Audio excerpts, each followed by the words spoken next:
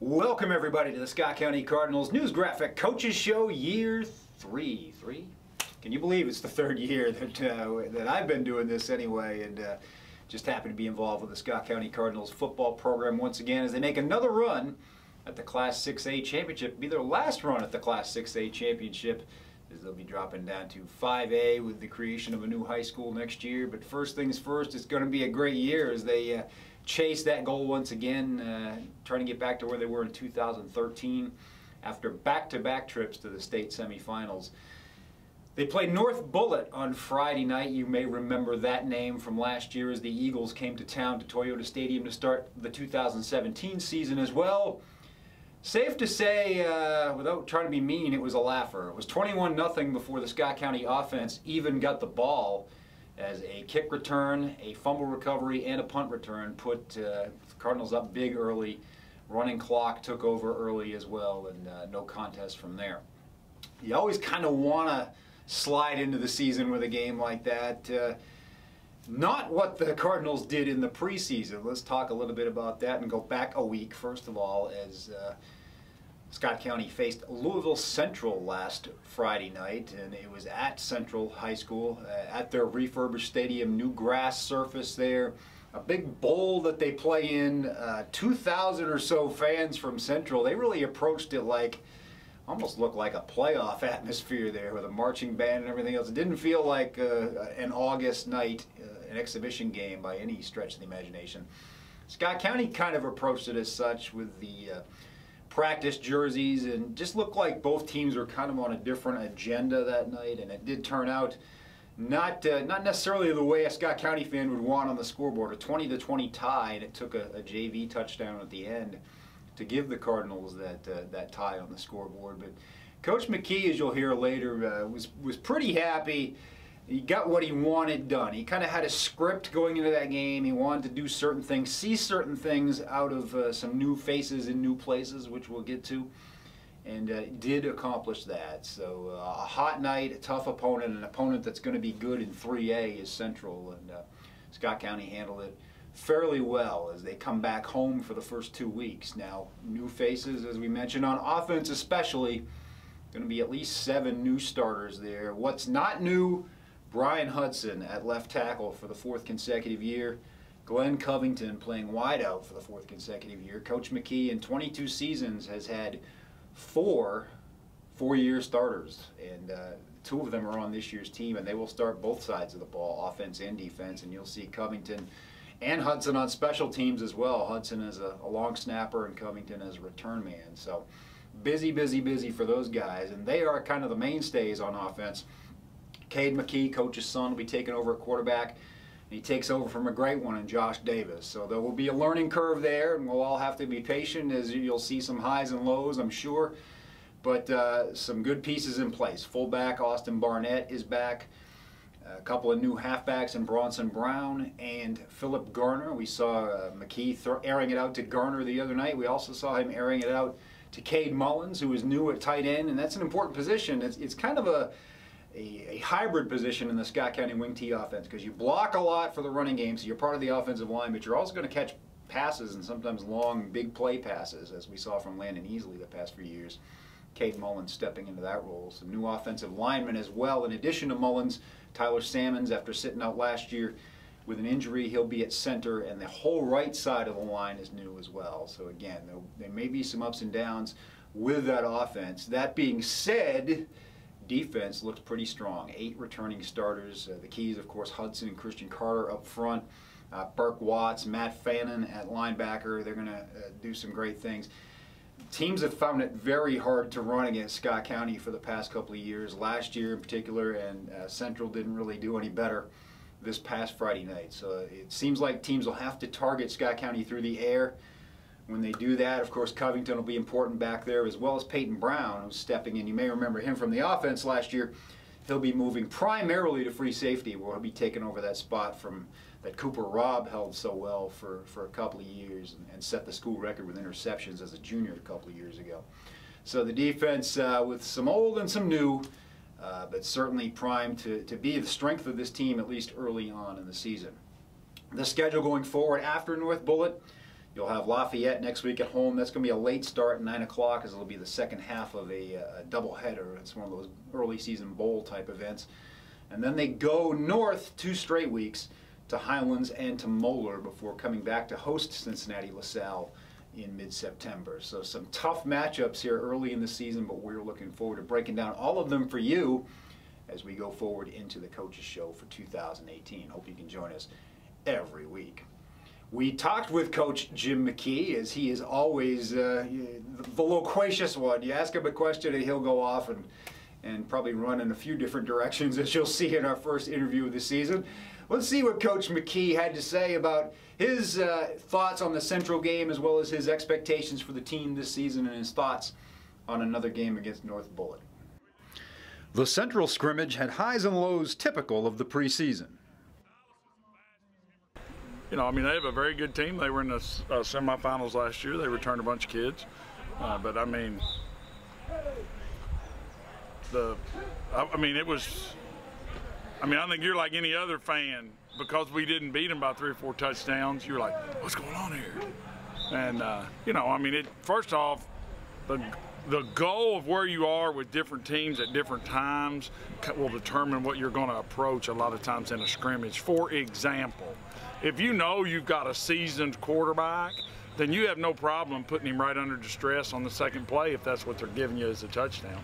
We really just, more than anything, wanted to get all of our plays run at least once. So rather than necessarily call plays to get first downs or score, you know, we had a play sheet saying, okay, we got a new center, a new right guard, a new right tackle, and a new tight end. We got to run R28 and L37 and R12 and L11. And you know, we had a couple plays we got blown up on in the backfield, and you know, it was pretty obvious that we could hand the ball to Barnett and pretty consistently gain yards, but that's not going to be the case every game. And they hit us on a couple long passes. But it was a good game. It was fun. It was awesome. We're going down there next year. The center, the right tackle, the right guard, and the tight end will all be new starters on the Scott County offensive line. And we'll lock that in by the Lafayette game. And it'll be 5 guys and 1 main sub that's kind of versatile, that can do more than one thing. And they, you know, they got to get married in as a unit. I mean, it's just like, you know, you and I got to get comfortable. If you're playing left tackle and I'm playing left guard, talking about who's got the blitz, who doesn't. Even in August, Scott County has long-term preparation in mind for the moves involving Peyton Brown and Cade Mullins. I mean, to be honest with you, you know, I laugh about some teams around here will say, well, we want to try to play against Scott County and be good. You know, we don't even really think about the teams around here, and I don't mean that in a negative manner. But if we're putting an offense or a defense or kicking game together, we're trying to put it together that's good enough to beat one of the green teams. And you know, if we can't beat the teams around here, you can't beat St. X anyway. You know what I mean? Mm-hmm. And so that's really just what we're trying to do. And you know, I think Cade's a win at tight end. I think it's a lock. Now, he was out of shape a little bit and a little bit overweight, but he knows it and he's working hard at it, and he'll be a lot better. I think the jury's still out on Peyton. He needs another game or 2 before we'll make a final decision on that. Cade's locked in. McKee has seen only 4 four-year starters in his 22-year career, and 2 of them are on this year's team. Well, Glenn's a little banged up. We need to get him to 100%. And Brian, you know, Brian will tell you, I mean, he was out of shape the other night. He got tired. I mean, he did great for the first 15 plays on offense, and then he started negative, positive, positive, negative, negative, positive, negative. And so he started missing some scores. So he just got to get in shape. It's tough going both ways, but he'll be able to do it. And you know, I just think the biggest thing for them is, I mean, I'm just trying to challenge them to raise it up above another notch. And that might not mean Glenn catches more touchdowns or Brian has more sacks, but just raise your whole level of play, your leadership, all that up a notch. North Bullitt was not a close game last season, and McKee hopes for more of the same on Friday night. I hope we crush them. I hope we get 15 games and have 15 running clocks and go 15-0 and get you a state championship ring, Oaksy 72 on the bottom, blinging it, and we're fired up. And we're going to have Scott County Schools night this Friday. We're letting every student in Scott County Schools in for free. Yes. K through 12. If you're a student in a Scott County school, you're in for free. And hopefully we're going to have a great crowd. And, you know, Hall of Fame night. Hall of Fame night. I mean, Tony Wise was a multi-sport guy here. He kicked. Tony Wise kicked on. Did you know Tony Wise kicked on the soccer, Georgetown College 1990 National Championship football team? Did not know that. I'll probably find that out on Friday night. Yeah. And Stacy McIntyre is a little bit before my time. But Coach Krebs coached her in softball. I know how good she was in softball. I know she played basketball, and I believe she's a Division I basketball coach. Is she USC? Yes, I think. Right. It's out west. Yeah, and then the super fans. I mean, Daryl, and I mean Daryl's seen more games than Bart's and Josh. I mean, so I'm really looking forward to that. And of course, you know, Bart's is fired up. He's and Josh Scott is going to be wearing a tux and has a limo. He's coming in a limo. Red carpet. So it's Hall of Fame night, and you know, it's the first night for the band and the cheer and the dance, and we're letting all the students in for free. So it should be awesome.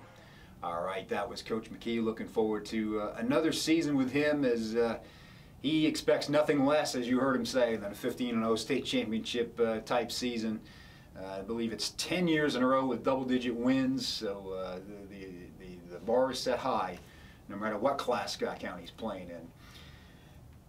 Two guys that won't be around for the drop to 5A next year, but who are focused on getting to Kroger Field for that 6A final, are Brian Hudson and Glenn Covington. Hudson, of course, has committed to Virginia Tech to play both football and throw in track, while Glenn Covington, what can you say? He's a playmaker, and he scored touchdowns on offense, defense, and special teams last year. Ran the ball a couple of times for touchdowns, caught the ball. Interceptions, fumble recoveries, he does it all. Let's see what Brian Hudson and Glenn Covington had to say. The Central game was a first-time game situation for many Scott County starters. Oh yeah, we just got a lot of stuff to clean up. We were very sloppy, discipline and everything like that wasn't where we wanted it to be. We're still not where we want it to be, but it's coming along. We had a real good practice yesterday, so it was definitely something we needed just to get the younger guys some experience on the field and kind of show them what's going on. Pretty typical preseason scrimmage. I feel like our defense didn't do as well as we thought we was going to do. I'm banged up a little bit, but I'll be all right. And the DBs just didn't do their job. And basically, Coach Monty has emphasized to us that we have to play aggressive and more hard and give it everything we got every play and read our keys and everything. So it's on us this week. Preseason has been a slow but steady process for the Cards. With a few new guys on the O-line, the new guy quarterback, he's doing really well. But just him being new, kind of, you got to develop that chemistry with him and the new backs and everything like that, timing up the plays and everything. So things have been a little bit slower, but they're coming along. Senior year brings a different feeling for four-year starters Hudson and Covington. Well, I mean, it's definitely a different feeling coming on the field every day. Just knowing it's your last year, you're the top guy on the team now, or the top class on the team, and you just feel like, you have to take leadership over everybody, the young guys especially, set the tone for everything, so it's definitely a different feeling. I give everything I possibly got on this field, and all the seniors do the same thing, and that's what we try to do. And I just know if we come together, especially on defense, I know we can be one of the best defenses in Scott County that we ever had. 8 starters are back on the defense, and Covington is one of the key returning pieces on offense. We just got to get the young guys up to speed and let everything click and get all the timing right on everything. And it's all mental, so we just got to get, when the guys is tired, they got to push through it, and that's what we try to do. The players don't expect North Bullitt to be a pushover this season. Yeah, I mean, for us seniors especially, we try to take every game like it's our last. That's what we try to emphasize on. And I just feel like we'll go out there like it's just another team and do what we have to do to win. Now they have some experience against us, so they're going to be a little bit better there, and plus they have some a little bit, some older guys, they've got a little bit of experience to them, so I look for it to be a little better game. Back-to-back trips to the state semifinals have the Cards motivated for 2018. And we just got to finish. You know, we got to the semifinals and we didn't finish. We didn't do what we were supposed to do. And this year it's all about from the start to the finish. I believe in all the guys on the team. I know that we believe in each other, so you know, I think we have the players to do it, and I think it's definitely a possibility for us.